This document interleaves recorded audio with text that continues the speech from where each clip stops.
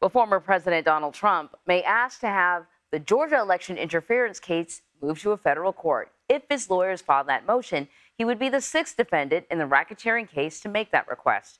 Nikole Killion is following this for us from Washington. You're back from Atlanta, finally, Nikole, back in Washington. So what is the likelihood that the president's case will do what you just did, go from Atlanta to Washington?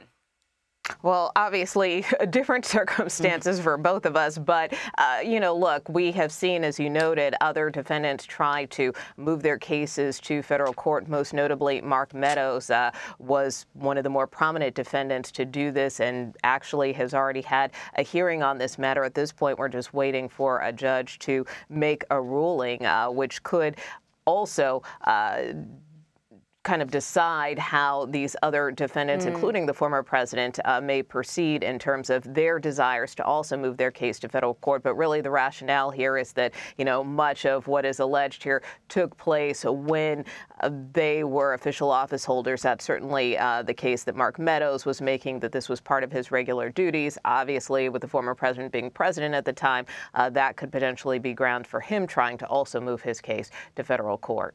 So part of the reason why we have this racketeering case in Georgia is because of the conclusions of a special grand jury. Now, the report from that grand jury is expected to be released later on this morning. What are we looking out for? What are we hoping to see?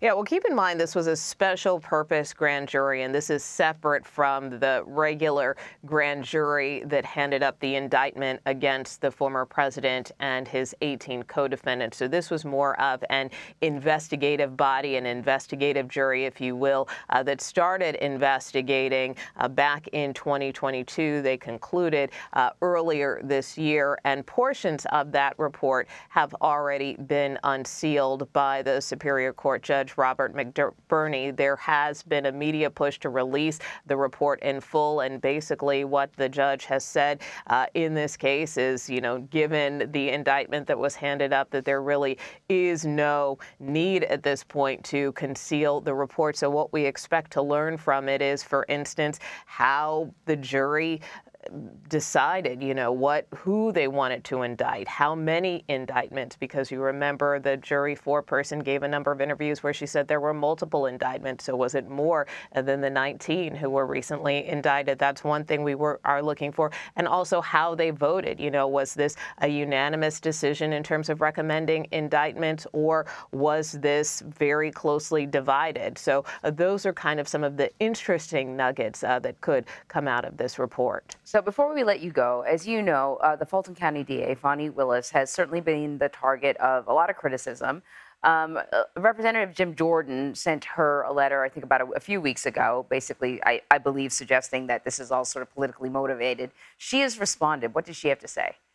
Well, this was a very sharply worded letter, as I noted in our write-up. It was kind of a mic drop, if you will, by the district attorney, Fani Willis, because essentially she was telling Judiciary Chairman Jim Jordan to stay out of her business and to stay out of her investigation, and that he really doesn't have any grounds to try to get involved here. Now, in terms of Jim Jordan's inquiry, he basically was asking her for information about potential communications with the Department of Justice, executive branch officials, and other folks. And so this was part of her response. There is absolutely no support for Congress to basically get involved here. So this is another tactic that we have seen by the Judiciary Chairman with other local DAs, most notably the Manhattan DA, Alvin Bragg, with his indictment of the former president in a separate case.